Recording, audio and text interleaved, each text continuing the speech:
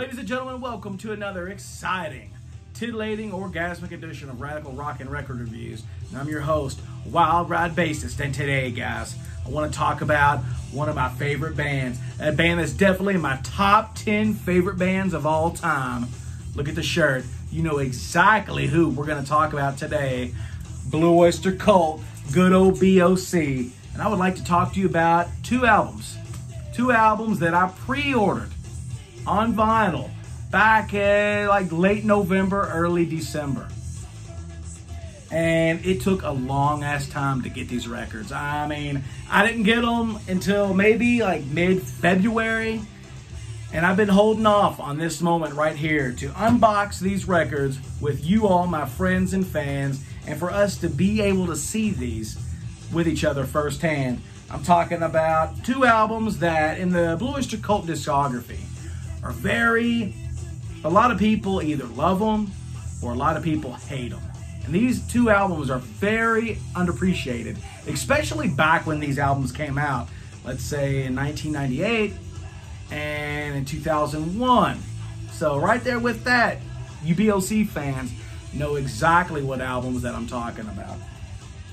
I'm talking about 1998's Heaven Forbid, and 2001's Curse of the Hidden Mirror. Boy, I got these bad boys on vinyl, and this is the time. This is the time to unbox these and see what kind of job Frontiers Records did.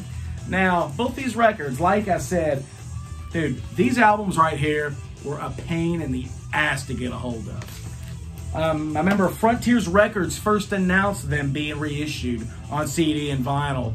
It was probably back in like last year, like April or May, right at the beginning of all the COVID-19 madness, you know what I mean? Whenever everything was getting shut down, restaurants were shut down, we were on lockdown, the only thing you could do was, shit, I didn't even go to work for 2 months. The only thing you could do, really, was go get food at a drive-thru. You couldn't go in a restaurant, you couldn't do shit, or you could go to the grocery store. So anyway, Frontiers Records put these things up on pre-order back around April. I think it was like last April, a year ago pretty much.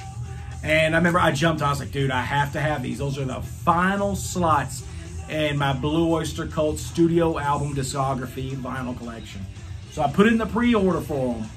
And through all the COVID madness and just, you know, shit getting shipped from Europe to the United States of America during that period of time, not happening. So I was sitting there just waiting, what's going to happen, what's going to happen? And finally I got an email months later saying that my order was canceled. And I was like, fuck. So then I had to go back to Frontiers Records, their website, and try to order these again. And guess what? When I did, it said they were unavailable, that they were sold out. So I was bummed. I was like, fuck, well, there goes my chance of getting these albums on vinyl. I have the CDs. I was like, there goes the chance of me finishing my Blue Öyster Cult studio album discography collection on vinyl. And a lot of Blue Öyster Cult fans bitched and complained. A lot of BOC fans, I guess, wrote Frontiers like I did and told them, please do a second issue. Please do a second reissue. And finally, I remember back last November, towards the end of November, early December, Frontiers Records announced, I remember reading it off of Eric Bloom's Instagram page, that Frontiers Records was gonna reissue second pressing of Heaven Forbid and Curse the Hidden Mirror. So dude, I jumped at that chance, got on there and pre-ordered them both. Once again, they get shipped. They get shipped to somewhere in Germany. And they sat there, and I had the tracking number, and I would check it like every week just to see what was going on. And forever, from like pretty much the beginning of December, they sat in like a warehouse in Germany. They just sat there. And here you go, January, nothing. February, nothing. So finally, I wrote Frontiers Records, and I was like, dude, where are my Blue Öyster Cult records? Where's my Heaven Forbid? Where's my Curse of the Hidden Mirror? And they said, they like checked the tracking numbers, and they said, Mick, we got them. It's just right now with this COVID-19 crap going on, stuff getting shipped from Europe to the US is moving at a snail-like pace. I mean, snails don't even move that fast. Snails probably move about that pace. Well, anyway, finally I said, good, I'm gonna get them. It's just gonna take fucking forever. So finally, I remember probably around February 23rd, February 24th, February 25th, these bad boys finally showed up to my doorstep. I was so psyched. And now the Blue Öyster Cult, including The Symbol Remains, their new album from last year, my Blue Öyster Cult studio album, vinyl, discography collection is complete. Now let's talk about these albums real quick. You know, let's see, Heaven Forbid was, this was released in 1998 from CMC Records. CMC Records. In the 90s, CMC signed a lot of 70s and 80s hard rock bands and metal bands in a time wherever hard rock and heavy metal from that time period, from the 70s and 80s, was a bad word, dude. And unless if you were like a huge band like Aerosmith or Kiss or somebody along that kind of A-leaguers, Van Halen, let's say, like if you weren't one of those kind of bands, you were having a rough time, dude. You were having a rough time and nobody would touch them. So CMC Records, which I don't know what CMC stands for. Can't remember, it's been forever. But I know that CMC Records is known for Cheesy Metal Cemetery, because that's where a lot of artists went when they were desperate to get a record deal. But nonetheless, CMC, back then in 1998, released Heaven Forbid. And in 2001, they released Curse the Hidden Mirror. Both of these records were totally released and came out on deaf ears. Back then, nobody gave a shit. I remember when this came out because I remember seeing it in the store, record store, at the Jefferson Mall here in Louisville, Kentucky, which is now an FYE. But back then, it was Camelot Music. And I remember, you know, because, dude, we will get into my Blue Öyster Cult story whenever I do the album ranking of them. But like Blue Öyster Cult has been in my DNA for years. And I was always curious of this band because I grew up seeing Blue Öyster Cult. I grew up with the pictures of their album covers. The images would burn a hole in my mind. But I was like, dude, you know, picked the CD up. I was like, all right, Blue Öyster Cult's new album, cool. But I never bought it back then, you know. And then years later, you know, I would go to these used CD stores. They're called Book and Music Exchanges here in Louisville. And dude, I used to see, I swear to God, like 4, 5, 6 copies of this used every time. And I would just pick it up and I was like, I'm not gonna get it. I mean, if like 4 or 5 CDs are here used, it probably sucks. So I didn't want to waste the money that I didn't have back then as like a teenager. So I sat on it forever. And finally, actually it was like last year, like, you know, when I was getting really, really hyped for the release. Finally, Blue Öyster Cult was going to release a new album, The Symbol Remains, last year. Last year, I was Blue Öyster Cult all damn year. Last year for me, 2020 was the year of BOC. And I was like, dude, you know what? I'm curious as hell about these albums. I got to hear them, you know. So, actually, the CDs, the CMC CDs, if you, like, look for them online, they're expensive. They're like 20 to 30, 40 bucks, original copies. I ended up finding both of them last year, the same day, at a place here called The Great Escape for $3 each. I pooped my fucking pants. So I got them, and I was like, finally, I'm going to give these albums a chance and see if they're as bad as kind of the you know, is what I've heard of them. And I have to tell you what, I think both these albums are great. I really dig Heaven Forbid. I really dig Curse of the Hidden Mirror. I mean, is it Blue Öyster Cult's best music ever? No. Is it their worst music ever? No way. No chance in hell. Coming up soon is going to be my Blue Öyster Cult album ranking. And you will see exactly what I think of both of these albums. But I think both these albums are really great. I think it's them kind of going back to their style in the 70s and the early 80s. You know, after kind of hiccups like Club Ninja and Imagine those. Ugh. But anyway, so thankfully Frontiers Records reissued the CDs, reissued these albums on vinyl. And I think they're badass. So first, let's check out, I've been waiting for this, been waiting for you guys. First, let's check out Heaven Forbid. There's the album cover. Now, if you look at the album cover to this, which this album cover is not very good. It looks very chintzy and very late 90s, I don't know, just computer graphics. It's very kind of cheesy and stupid. But you know what? Hang on. Here it is. So here's the CD, the original CMC International CD. Okay, look at the album cover. The album cover is really bright, and the deformed-looking dude's face is kind of real bright. You know, it's kind of like there's like a light shining on him. I think that's awful looking, awful. But then Frontiers took a shitty album cover, and it's still shitty, but they made it better looking. See how they darkened? They added some blue and white to his face, and they kind of darkened and made it more of like a shadow around him. Look at the difference. See that?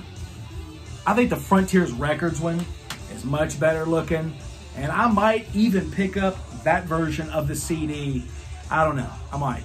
I have to read about it and see if it was remastered or any kind of thing like that, because it's kind of expensive too for CD. But anyway, there's the front cover. I think the bluish white, kind of more ghoulish album cover is better than that. So good job on that, Frontiers Records. They even saw it and was like, dude, we got to do something about this.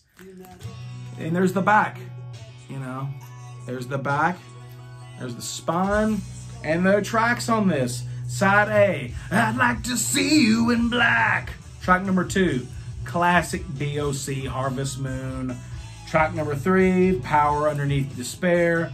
Track number 4, song that's playing in the background right now, X-Ray Eyes. Number 5, Hammer Back, don't keep that safety on. Hammer Back.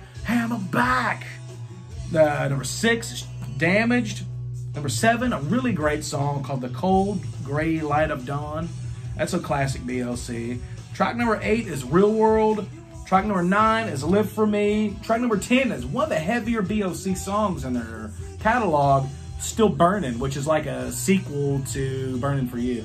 And track number 11 is like a live acoustic rendition of MD from Mirrors. So that's cool. So let's bust open Heaven Forbid. Got the guitar pick.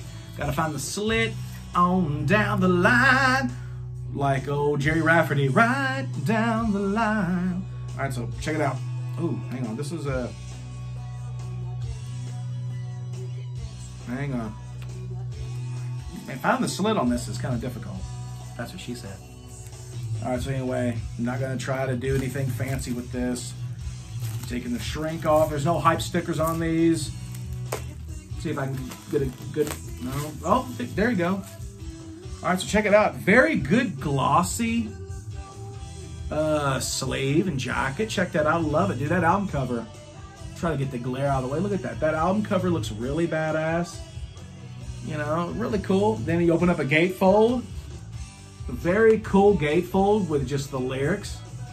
Very cool, very cool. Here's the back. Yeah, Frontiers Records. Was it 2020? There you go. There's the cool kind of hologram Frontiers sticker that they always put on it. So yeah, front. Took a shitty album cover and made it a lot better. There's the gatefold. I've been waiting to see this, man. I can't wait to listen to it. Can't wait to just get into this, man. I love some BOC. So there is the dust sleeve. Just kind of just a very glossy kind of paper white. And let's check out the vinyl. Cool. Feels about 140.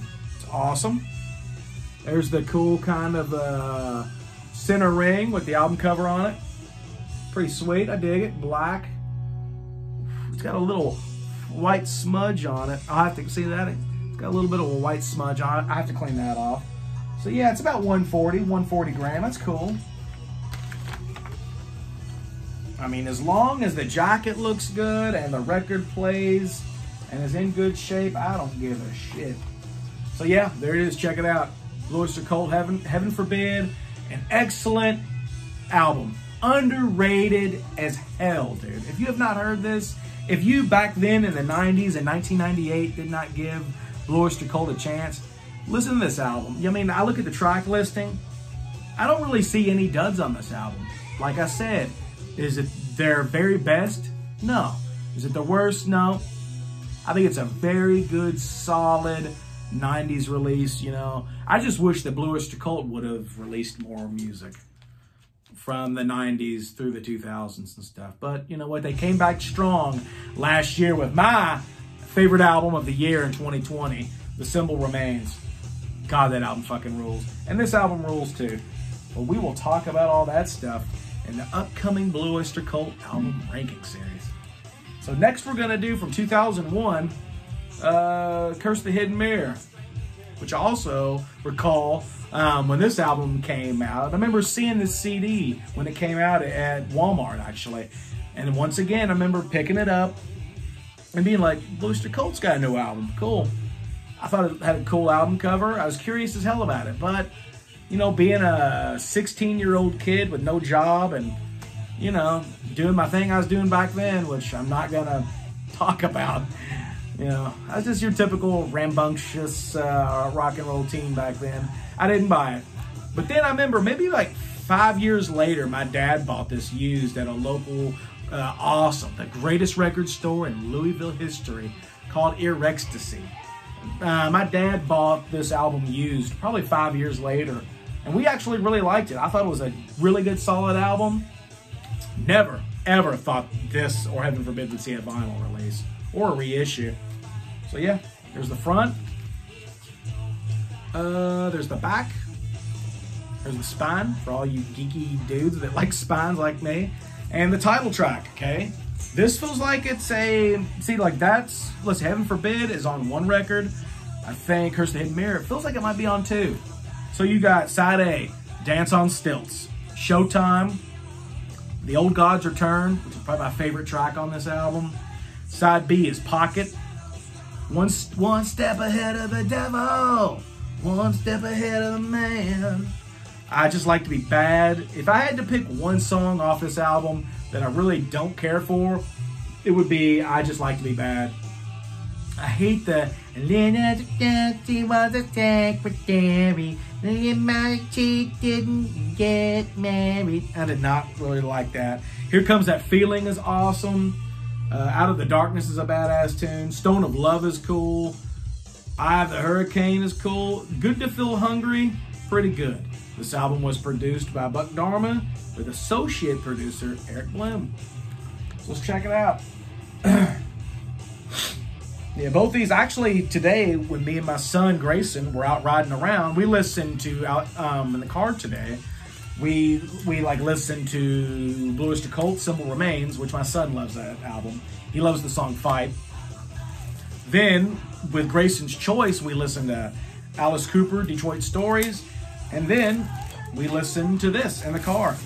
And dude, once again, very solid album. I think it's pretty killer. I mean, it's got a dud or two on it. It's not a perfect album, but it's good BOC. And good BOC is a lot better than a lot of shitty bands' best. So there's the front, the back, once again a very glossy sleeve and jacket. I like that Frontiers Records does. This is cool. So you open up the gatefold. Bam, it's got those weird ass pictures of the Curse of the Hidden Mirror dudes. Check it out. It's kind of cool. Check it out. Check it out. All the lyrics.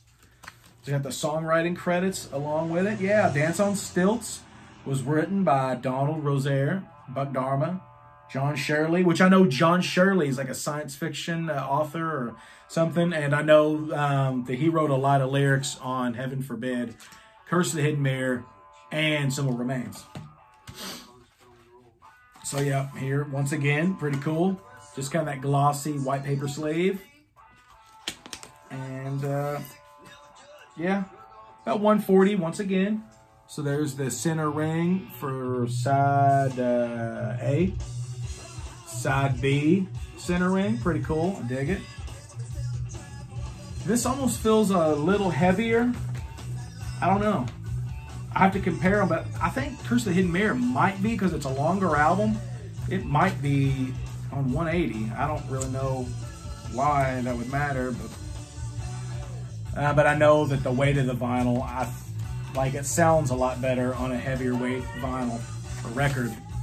And then, you know, I'm not going to take it out, but so there's the center ring on side D. There's the center ring on side C. So there you go, guys. An unboxing. I can finally check these out and listen to them and just stare at them and just, love it, dude. I love it. I love Blue Oyster Cult, and I love having their whole complete studio album discography on vinyl. I love BOC, and these albums are so underappreciated, so underrated. Give them a shot, man. Give them a shot. Which one of these I like better? I honestly don't know, man. I honestly don't know. I want to think that I might be a little bit bigger fan of Heaven Forbid. But dude, Curse the Hidden Mirror ain't no joke either. It's very cool, very cool. The song, check out, if I had to pick favorite songs from both of these albums, check out Cold Gray Light of Dawn off of Heaven Forbid. And check out The Old God's Return off of Curse of the Hidden Mirror. Or Curse of the Hidden Mirror. So yeah, Blue Oyster Cult. Badass stuff. And thank you, Frontiers Records, for reissuing these and finally giving them to me after one failed attempt and, you know, just the madness of shipping stuff from Europe to the United States of America. So, guys, I hope you all are having a great weekend. It's Friday night. I'm feeling all right. My motorcycle and a switchblade knife. So, guys, I hope you guys are just have a good weekend. Crank up the tunes. Tip you back some cold ones. Spend time with your children, your brothers, your sisters, your friends, your family. Whatever you do, whatever makes you happy, you do it this weekend. And have a really good fucking time. And I will be seeing you. It's coming up here soon. Because I'm going to try to knock out these episodes a little faster, a little more frequently. And with work and just everything going on right now, it's been hard. But I'm going to do it for you guys. So yeah, thank you all for tuning in. Don't forget to check out my band Wild Ride, WYLDRYDE on Facebook, Official Wild Ride at Instagram. Check out our Bandcamp for the City Streets Remaster CD. Awesome t-shirts, stickers, patches, trucker hats, tube tops for your hot ladies and the titties. Just check out Wild Ride, guys. We're on all streaming websites, Spotify, YouTube, Amazon Music, all that stuff. Or you can just go old school, buy the CD. We'd appreciate it. So you guys have a great time, and I'll see you later. Peace, guys.